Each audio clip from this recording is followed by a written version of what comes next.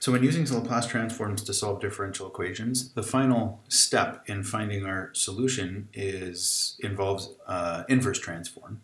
And the form of the transform version of the solution often looks something like this, where we have a constant divided by a linear expression, like 2 divided by s minus 3.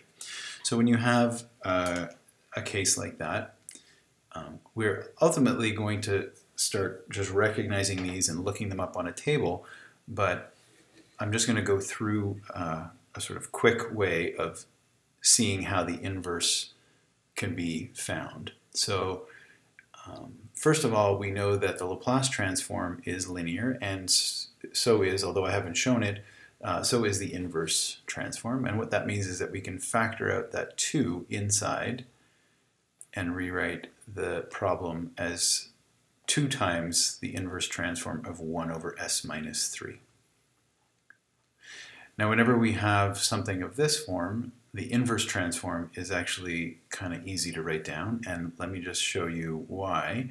If you take the transform of e to the at,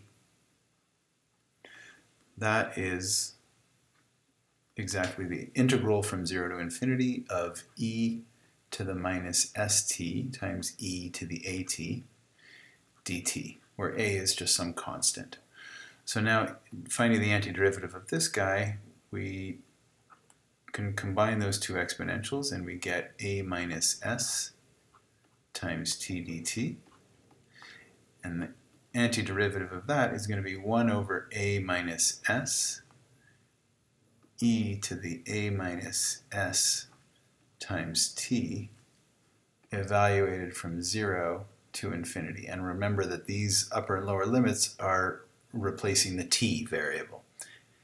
So first we have a constraint on a, or rather on s, depending on what a is. We have to have that this coefficient here, in order for the upper limit to converge, we need this to be a negative number. So for that to be a negative number, we have to have s greater than a. And so we can now, under that constraint, we can now write down that the upper limit goes to 0 and the lower limit will be minus 1 over a minus s multiplied by e to the 0, which is just 1. So I can rewrite this as 1 over s minus a.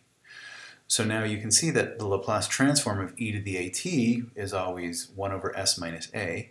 Well, we have a case here where we're looking for the inverse transform of something of exactly this form, where a is just 3. So we can write down immediately that this is e to the 3t, and that 2 is still out in front. So we get 2e to the 3t is the inverse transform.